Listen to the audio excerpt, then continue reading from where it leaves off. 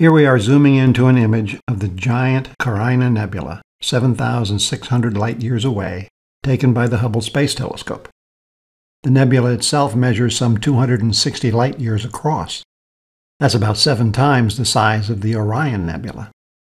Here's Hubble's view of NGC 3324, called the Cosmic Cliffs, located at the northwest corner of the Carina Nebula.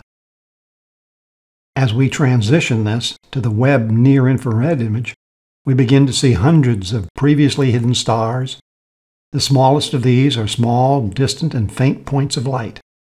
The largest appear closer, brighter, and more fully resolved, with 8-point diffraction spikes. And even some background galaxies can be seen.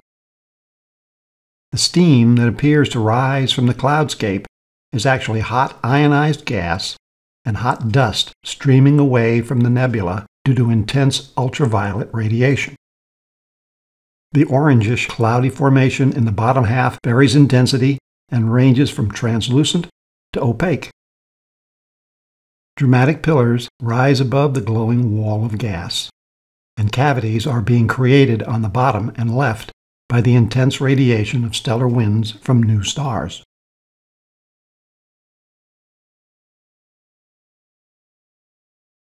Here we are scanning across a broader view of the cloud with the near-infrared combined with the mid-infrared view.